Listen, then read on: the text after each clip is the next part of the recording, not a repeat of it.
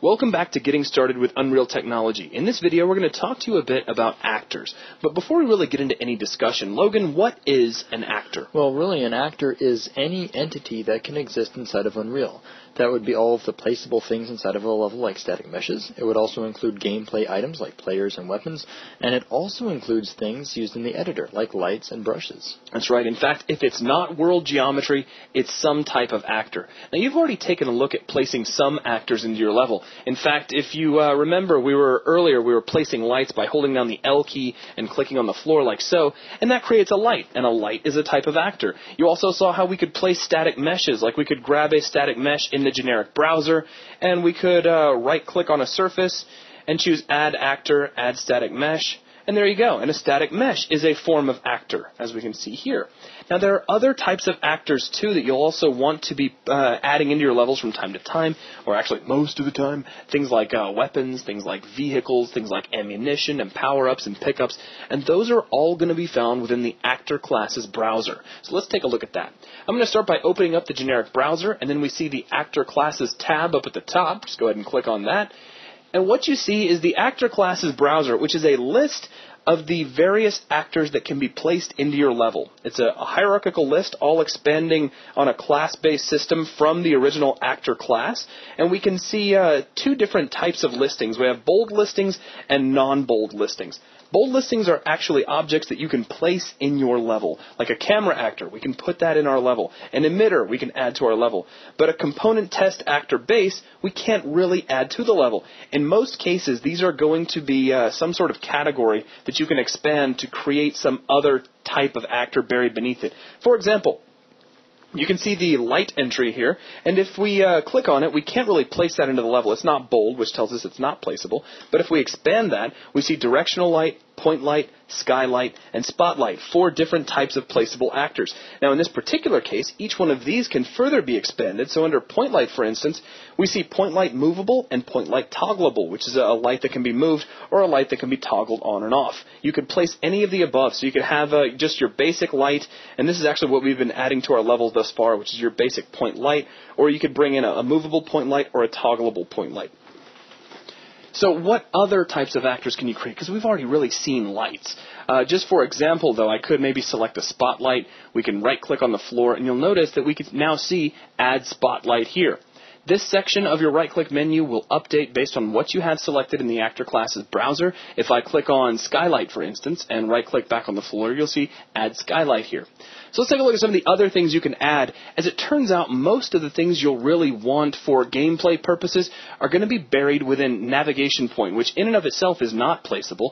But if we expand it, we see all sorts of cool, fun stuff that you'll probably want to add at some point. We have path nodes to help control our AI. We have teleporters. And then we have a couple of different expandable categories, such as Pickup Factory and Vehicle Factory. And this is where the fun really begins. Let's expand Pickup Factory, and you'll see UT Pickup Factory. If we expand that, you can see UT Weapon Pickup Factory. So let's select that. Notice it's in bold, so it is placeable.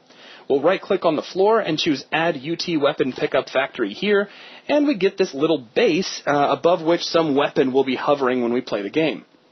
Now, what we need to do is tell this base what type of weapon we want. So I'm going to double-click on it and open up its properties. And under the UT Weapon Pickup Factory category, you'll find the Weapon Pickup class property.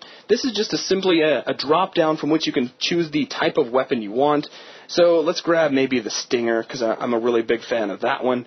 We'll go ahead and close that, and you won't see any changes, but when we play the game, there will be a Stinger hovering over this that we can pick up, and after a little while, another one will spawn. Right, because the idea here is that this is a pickup base rather than an actual weapon, and that's what makes it more multiplayer friendly, where you have this base spawning a weapon. The weapon gets picked up, but this has a location where it will later respawn. So this is just the base for the weapon. That's right. Now, just pay attention to one critical thing here, and that's in this hierarchical list. You'll notice this whole thing derived from Navigation Point, and that's important to keep in mind because all of your bots will know where this weapon base is, and they will prioritize picking up weapons. All right, so with that, let's go ahead and close up, well, we won't close up UT Pickup Factory just yet. Let's take a look at Item Pickup Factory, which is a subcategory, and inside here we have ammo, armor, and health. Let's just do some of all of the above. So we'll expand ammo, and we've got the Stinger, so let's add some Stinger ammo. We'll just select UT Ammo _ Stinger, right-click and choose Add Here. So you got a little base of ammunition there. I'm going to hold down Alt and drag out a copy of that. So we'll have a stinger, and we'll have a little bit of ammo sitting right next to it. Let's take a look at some of the other things we can add under our pickups as well. So we'll close up ammo. We can also add armor. Under this, we see helmet, shield belt, thigh pads, and vest. Let's just go ahead and add it all. So we'll click on the helmet, right-click here on the floor, and choose Add Helmet here. We'll move over just a little bit. We'll grab the shield belt, and we'll add that right next to it. Move down a little more. We'll grab the thigh pads. Let's just really power up our character here. And then for our vest as well. So I have all of these different pickups, and you could go in and arrange these and place them wherever you wanted to. This is just for demonstration purposes. Also, I'm going to go ahead and get rid of this static mesh. We don't really need that in our level. I'm going to change the placement of these just a little bit. We'll start pushing these out toward the fringes of our little pool of light. That'll actually let us show off something else here in just a minute. That's true. In fact, let's push them outside of our pool of light just for the fun of it. Or right on either way, right on the edge would work or in the darkness. Let's say right at the fringe, right in the darkness. They've got that glowing sort of material, so we'll still be able to see them. But this is going to be important here in just a minute, so just remember that Logan said that. So there's our 4 power-ups. Let's take a look back over in our Actor Classes browser. We'll re-expand Navigation Point, re-expand Pickup Factory, and UT Pickup Factory. Now, we've already taken a look at ammo and armor. Let's take a look at Health Pickup Factory. So we have Health Vials, Medium Health, and Super Health. Let's do a Super Health. We're really going to power up our character. So we'll right-click, add UT Pickup Factory Super Health. If you don't mind, drop down a medium health as well, because sure. That super health might be considered like a super power-up. It might take a little while to spawn, whereas the regular health we could see right off the bat. All right, cool. Well, the more we can show, the better as far as I'm concerned. All right, let's close that up. So we've got ammo, armor, and health. That's all of our different types of items. Now, if we open up UT Power Up Factory, we have all sorts of stuff we can also add. Here are the jump boots. So let's put this actually over in the pool of light. So we'll right-click and add UT Pickup Factory jump boots. Won't worry about anything else. I think that's going to work just fine for now. Underneath this, we have UT Weapon Locker. So we could bring in a weapon locker if we wanted to. We won't because we already have a weapon pickup. So I think with that, we're done with UT Pickup Factory. Let's take a look at some other cool stuff. Like, for example, we have the UT Vehicle Factory. And this is where stuff really gets fun. If we expand that, we have all of the different types of vehicles we can add. And you'll see UT Vehicle Factory Track Turret Base. You can expand that, and you have some turrets that you can add as well. So what I'm going to do is I'm going to bring in the Scavenger, because that's a really fun vehicle. We'll just right-click here on the floor, add UT Vehicle Factory Scavenger here. This will act as a spawn point. So this vehicle will spawn here. If you were to destroy this one and wait X number of seconds, the vehicle would respawn for us. So I think it's about time that we're just about ready to test these out. Let's close the Actor Classes browser for now, and we'll rebuild our level, because we did add a light in here. And we're going to see an interesting warning set pop up. And there's a lot of them, too. UT Weapon Pickup Factory 2 doesn't have a pickup light near it. Notice we're getting that a lot. A lot of things missing pickup lights. These lighted bases that you see here require a pickup light for gameplay. Now, you can go in and add those yourself. There's actually a pickup light actor, but that's long and tedious. And there's a tool that will do it for you. So if you go under Tools, you can choose Add Pickup Lights. Give it just a second, and there you go. Now we have a little pool of light around each one.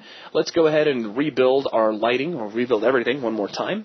And what's nice is with these pickups on the very fringe of the lit area, you can see really clearly the effect of that pickup light. That's right. Now, let's see. The last few remaining warnings we have are that we don't have any player starts, which is okay, and that we're using the null material, which is fine, too. So we'll close. And with that, let's just right-click here on the floor and choose Play from here. And here's our level. Now, currently, we are viewing this in standard play in editor mode. This is not the actual UT game, so if I try to run over this armor, I don't really get anything, which is, it's kind of teasing me a little bit because I want to try all this stuff out, and we really can't. Now, however, I can walk over to this vehicle, and if I hit E while I'm close to it, we can try out the vehicle, but that's not quite enough for me. So let's go ahead and hit Escape, and what I'm going to do is save this level. We'll go to File, and we'll choose Save Current Level. And whatever you save it as, in this particular case, start with DM-, and that's going to add the deathmatch into this so that when we actually play this in the editor, it will fire up UT, and we'll be playing this like a deathmatch map. So we'll call this Actor Test. And now it's saved. So now if I right-click on the floor and choose Play from here, we get a quick loading screen, and whoa, we get a Hall of Mirrors effect, which is kind of scary. I think actually I ended up spawning outside the level. Let's make sure that I actually click right here on the floor. That it wasn't like when placing things sometimes. Yeah, there we go. I accidentally spawned down through the floor, and what I was doing there was falling down through the infinite void. So now I have a weapon that I can pick up, and we can pick up some ammunition. I can pick up the jump boots, which, there we go, if I double jump, we fly way up into the air. I have a little health sphere I can pick up. We can grab the vest, the thigh pads. That hasn't spawned in yet, but we can go ahead and get the helmet. So now I'm loaded up. Let's see, let's shoot some stuff. Looking good. And then we can come over here and get into our vehicle. So there's just a quick look at adding some actors into your level. Again, there's all sorts of actors buried within the actor classes browser, and our purpose here is not necessarily to make you a master of all the things in there, but just to give you a clear idea of how you can dig down through the actor classes browser, select something, and then right-click and place it in your level. And that's going to wrap things up for this video.